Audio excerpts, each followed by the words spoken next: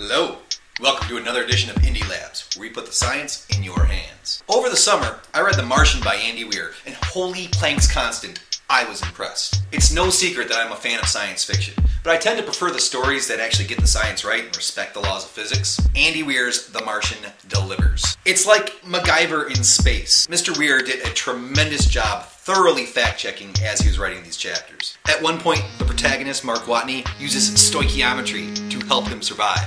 How cool is that?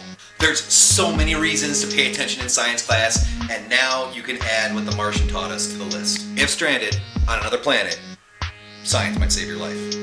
On page 288, Mark Watney needs to make a sextant to find his latitude, survive the next day. Don't want to spoil too much for you. And I thought, why should Watney have all the fun? Why don't we make our own? Sextants are historically nautical tools, and were especially important before GPS technology. They can be very precise instruments and can be used for a wide variety of different geological mapping techniques. Today, we're going to make one Mark Watney style and then test out our sextant's accuracy.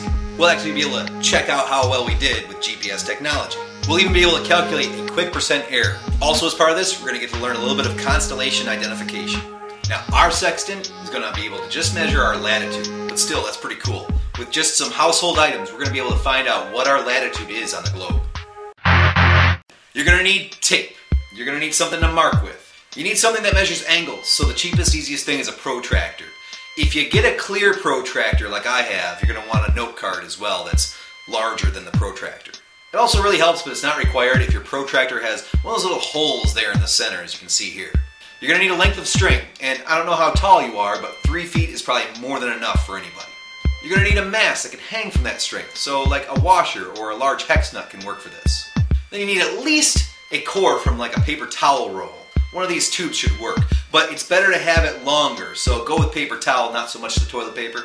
And then something else optional that I'm going to add to this is instead of just using the paper towel tube, I'm also going to use a straw. That way I can compare the accuracy of the two. I have a feeling we're going to be more accurate if we've got the straw as well. You don't have to use it, but come on, it's a straw. Go get one. 2 more things you're going to need: clear night sky and Earth's gravity. And here in Michigan, that second one's much easier to come by. We'll explain to you how all this stuff's going to work, but it's a lot easier to do if we actually have it. So let's go ahead and make our sextant. Start by taking your protractor, and you're going to thread the string through that central hole. If yours doesn't have a central hole, do your best to have it hang in the middle. And either way, tape the reverse side so that way it stays in place. You want it nice and secure so that way if you pull on it, nothing becomes undone. Now set that aside for a little bit, and if you're using a straw like I am, then you're going to want to tape that to your note card. Find the long edge and put a first piece of tape on there and get the straw in place. Then you're going to use a couple other pieces of tape to make sure that it stays on and stays in place. You want it nice and straight along that edge of the note card. Once you have that, flip it over, and you're going to now place the protractor portion that we've already made up against the straw. Tape that down securely. I'm using 2 pieces of tape here, one on each edge. And then once you have those in place, press it firmly down and wrap it into place. Once you've got that, next you need a straight line going up and down our tube. Easiest way I've found to do this is let it just sit and rest and mark a dot on the inside right where it's laying down. Do this on the other side as well, and these 2 dots will be at the lowest point. That means they'll be lined up with each other. On the outside then, make another mark just on the exact same reverse side, and then flip it over and do the same. You will get 2 points that should make a very good straight line going up and down the tube. It's really important this line is straight. Did I forget to tell you you might need a ruler for this? Yeah, get a ruler and connect those 2 points. Now that we have a straight line going up and down the tube, we're going to line up our straw with it. Now if you're not using a straw, then just line the protractor up somewhere along that line. But if you're using the straw, make sure that it's lined right up with the tube, and make sure also that the angles are from 0 to 90 degrees on the end that your eye is going to look. Tape that into place, and once again we're going to tape both ends and then maybe also use a middle piece of tape just to make sure things stay nice and secure. Don't let it interfere with the motion of that string though. Don't forget, for this to work, we're going to need to tie a mast to the end of the string. If we did everything correctly, then as we look through this, we're going to be able to tilt it up and down, and as we do, the hanging mast is going to change what angle we read on the protractor. If we had it exactly horizontal with the Earth, we should get a nice 90-degree angle reading. And if we pointed it straight up in the sky, we'd have a 0-degree reading. and as we tilt it, we'll get all the readings in between. Okay, so we made our sextant. How's this thing supposed to work? Well, in order to operate it, you're going to need to be able to find Polaris, the North Star. That's, of course, if you're in the Northern Hemisphere. If you're in the Southern Hemisphere, Sigma Octantis is pretty much the same thing as a North Star, only it's a South Star. Thing is, it's a little bit dim to do this with. Sorry, Brazil. As long as you're in the Northern Hemisphere, though, if you can find Polaris, that's always going to be pointing north. So let's make sure we can find Polaris. We'll show you how this works. Let's do a quick sketch of the Northern Hemisphere's night sky. No matter what season it is, no matter what time of the year, you'll be able to find the Big Dipper and the Little Dipper in the sky. They're kind of like companions, and it almost looks like one is pouring into the other. Now these will rotate around, so it might not be in this exact orientation, but you'll always be able to find them. And this last star on the handle of the Little Dipper, that's Polaris. These two right stars on the ladle of the Big Dipper, as shown here, they always point to Polaris. So if you can find the Big Dipper, you can follow those stars, and you can find the North Star. Now let's make sure you remember what latitude is. Here's a very simple diagram of the Earth, and if we show the geographic North Pole, you'll notice that it makes a 90-degree angle with the equator, and that's what latitude is. Any place that you stand on the globe, the angle that you would make with reference to the equator is your latitude. And these angles then translate into horizontal lines across the globe that are parallel with the equator. Now with that in mind, here's Earth, and a very far distance away is Polaris, 433.8 light years. With such a great distance between the two, that means anywhere you stand on Earth, you're going to be looking at Polaris essentially in the same direction. Everyone on Earth in the Northern Hemisphere would point their sextant in the same direction. So if someone were standing at the equator, they'd be pointing their sextant parallel with the horizon, and they'd get a reading off of our sextant of 90 degrees.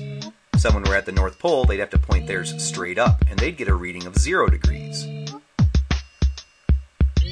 Let's take it somewhere on the globe between those 2 points. If we were standing at a latitude of 40 degrees, then our protractor is going to read for us 50 degrees.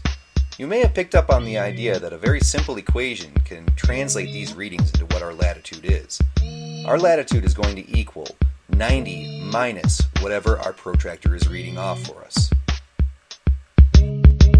So I'm actually going to go out there and I'm going to make 2 measurements, one with just my cardboard tube, and then the second with my straw. When I'm done, I'm going to be able to calculate the percent error for both of them, and we'll do that together. So here's my hypothesis. I'm going to make 2 this time. My first hypothesis. I'm going to be able to sight in Polaris with my cardboard tube, and I'm going to be able to make a measurement of my latitude within, and I'm just throwing a number here, 5% error. So 5% error or less. My second hypothesis. I'm going to be able to also sight in Polaris using a straw, and that I'm going to have a more accurate measurement when we go to check this out. So I'm going to say the straw is going to have a percent error that is less than the percent error for my first measurement.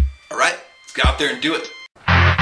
Alright, well, we've been waiting for clear nights and haven't gotten many, but it is clear enough to where I can see Polaris. We tried to pick it up on the camera, but it's just not working out. A little bit of drizzle, so I don't want my paper tube to get too wet. Let's go ahead and give this a shot. So I found Polaris, I found the Big Dipper, and I used the 2 right-hand side stars of the ladle of the Big Dipper to point towards Polaris, plus it's also the last star on the handle of the Little Dipper, so it's pretty easy for me to find these days. Alright, let's see if we can sight this in.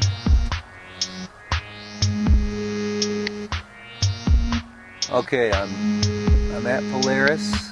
I'd say it's in the center, so I'm gonna say right there would be the reading. Okay, that's our first measurement. Now, so that way I don't bias the results, I'm going to start fresh and use just the straw. Try to get a new reading. Okay, I've got it. Alright. Okay, that's my measurement. Okay, thank you, night sky, for cooperating. Let's get out of the rain. So here's our 2 measurements. 45.0 degrees for the tube, 48.5 degrees for the straw.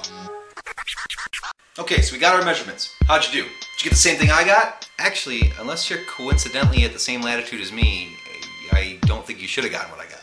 Whatever your measurement was, you're going to take 90 and you're going to subtract your degrees from that. In order to check your latitude, probably the easiest thing to do is just grab a hold of the internet and make it tell it to you. There's so many different places where you can find out what your exact latitude is. You got a smartphone, a lot of smartphones have GPS technology, and you can get apps also that can work as geologic mapping compasses. So go get that calculator. I'm going to show you how I do my measurements, and we'll see if my hypotheses were supported or disproven. Most important part, data analysis. The measurement I was able to make with the tube gave me 45 degrees for my latitude, and the straw gave me 41.5 degrees. Now to get my actual latitude, I consulted two different sources. Went to an online website and also used my app on my phone that gives me GPS coordinates. And in both cases, while they didn't exactly agree, they did give me 42 degrees and 44 minutes. So I can say with good confidence that my actual latitude is 42 degrees and 44 minutes. But I gotta still convert that 44 minutes to a decimal of a degree. Since in latitude readings, minutes are out of 60, makes sense, right? Then to convert it, you take your minutes reading and you divide that by 60, convert that to a decimal.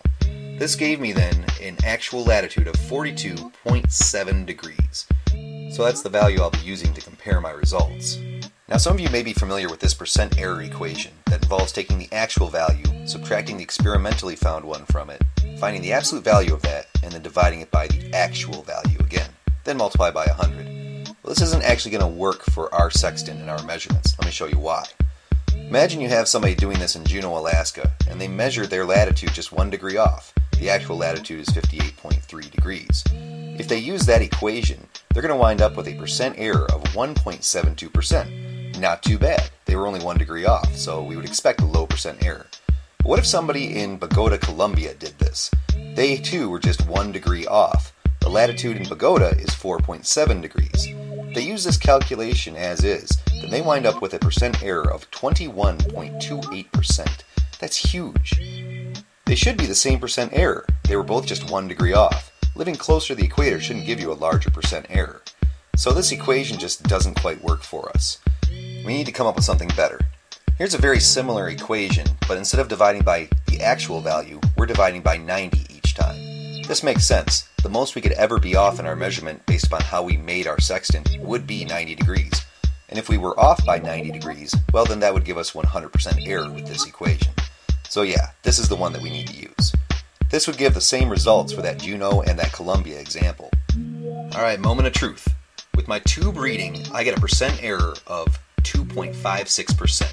And since my hypothesis was that I'd get less than 5% error, then we can say that hypothesis was supported. Yay, science. With my straw reading, I wind up in the equation with an error of 1.33%. And that's also less than our original one, so that hypothesis also is supported. So in this lab, we supported the idea that not only can you get an accurate reading from our sextant, but also if you use a straw to do the reading, you'll get an even more accurate answer. Go science, science, science, science. Hey, hope you had fun with this, and I hope you learned something too. If you enjoyed this lab, please give it the thumbs up, and subscribe to the channel if you want to check out more Indy Labs in the future. Also, do you have a topic or a concept you'd like to see an Indy Labs explore? Go ahead and leave a suggestion in the comments below. No promises, but from time to time, I'll try to fulfill some requests. Thanks for doing this with me. Hope you felt like an explorer. I'll see you next time. I wanna go to Mars. You know it ain't that far. The terraforming's gotta start. Join this daring crew. As Martian invaders terraforming the layers, we need the devices to keep the life stable. From oxygenators to water reclaimers, we have the technology. Why wait for later? Wicked outposts, Bobo, stable, sword, both that's foremost forward. Course for our growth, work out the chores, get our future hope. Keep that in mind next time when you're casting your vote. Cause if in public favor, we'd already be there. Can't sit at home waiting for the next crater. We gotta act now, let's be innovators.